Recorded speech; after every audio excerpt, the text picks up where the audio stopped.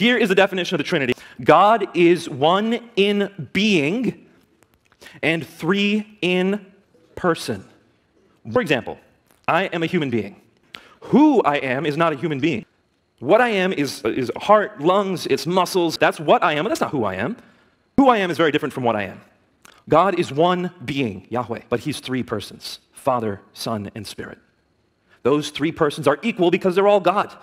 So then the question comes up, well, how can Jesus say something like the Father is greater than I if they're all God? And the answer is actually quite simple. Let's say I pointed to the President of the United States. I can very accurately say Obama is greater than I am. But is he any more human than I am? No, he's not. He's greater than me in terms of role, but he's not greater than me in terms of essence.